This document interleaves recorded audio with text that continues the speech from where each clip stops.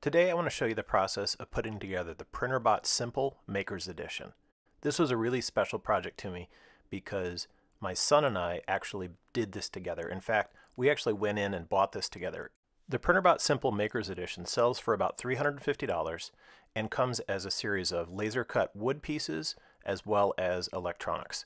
So in this first step, my son and I are kind of laying the pieces out and figuring out how to get the first parts together. That would be the Y component. I didn't record every single step of this process, so at this point what you can see is the main body of the printer is partly assembled. One of the motors is in there, and that's sort of at the foreground there.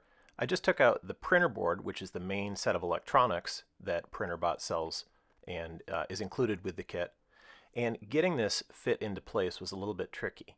Now, I have to give a plug for Printrbot. They did a fantastic job of helping me out. We had a new puppy over the summer, and I had gotten this kit in, we'd done some work on it, and then I left it out, and the dog actually chewed part of the printer board. Printrbot shipped me a free replacement, and they were fantastic about the whole thing, so many thanks to them. Here you can see me putting in the rods that the Y-axis will travel on, and this is getting the side panel ready for the actual body of the printer.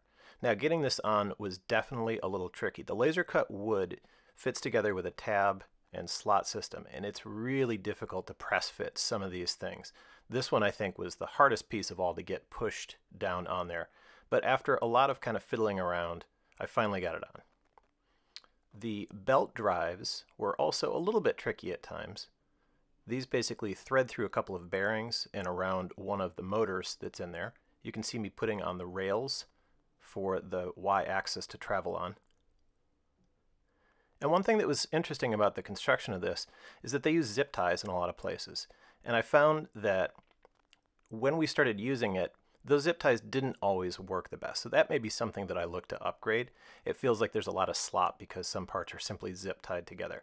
The drive belts themselves seem to be okay, but I did have to tighten up the Y-axis drive belt after a while. So you can see me putting that on and getting that in place.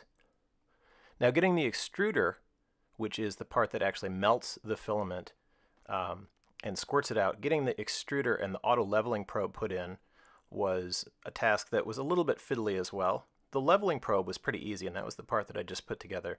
The extruder was a little bit trickier just because the instructions didn't seem quite as clear. One thing about the Printrbot, however, is that the support forums and the community that they have is really good. On the instructions, there are places for people to leave comments, and that was really, really helpful because I realized that there were things that I just didn't know or that I had missed. Some hints and some tips, and I definitely took advantage of that. So you can see me putting on the actual extruder here. This is the part that, that the filament will come through, and it kind of tensions the filament as it's coming into the extruder head. By this point, my son had kind of checked out a little bit because some of these things were a little bit complex, but you can kind of see him in the background there helping out along the edges. Adding the fan was pretty straightforward. The extruder went in pretty well. I did find that it would slip occasionally, so you have to be really kind of careful as you get that put in there and just follow those directions carefully.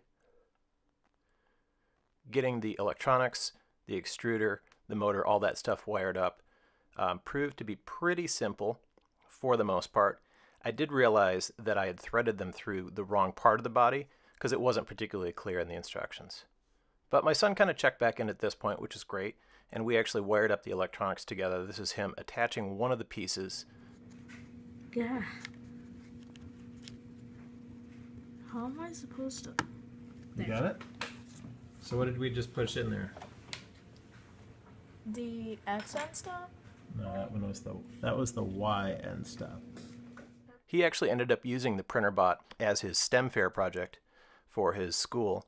This is a non-judged science, technology, engineering, and math exhibit where kids could come in and show their projects. So we actually had it set up running a demo print and running some video from this process of putting it together so people could see. And there was a lot of interest as we were running the demo prints for it.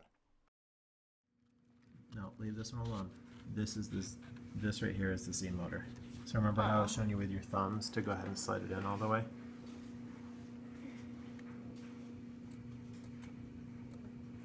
So once the electronics were all assembled, it was basically ready to go, but I realized that one thing was a little bit strange. The power connection for the actual printer board, control board, sat far enough out of the wooden body of the printer that it wouldn't sit flush with the table. No matter how much I looked at it and kind of tweaked it, I just couldn't see any way. So I actually went out to the shop and created a little stand or platform for the printer to sit in with a saw and a router. So I'll show you that process now in the shop. I started with a piece of MDF that I cut down to size, and I made some quick dimensions to figure out what the interior size needed to be, and that was all of the electronics and the power connector and everything. That needed to basically be hollowed out so that there was space between the electronics and whatever it was sitting on.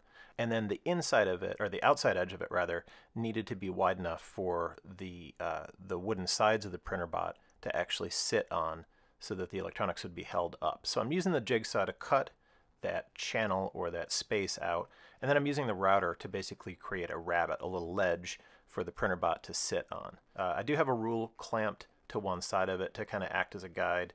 I did have to go back and kind of clean it up freehand a little bit after that, and that's what you can see me doing right here. But with just a little bit of work, the Printrbot sat down in there pretty nicely, and the power connection wasn't strained, and it looked nice and level as well, which is pretty important. So we went ahead and ran our first prints. At first we were completely confused and things were completely not working out the right way. We realized we had a couple of the motors hooked up backwards, and that was a big issue.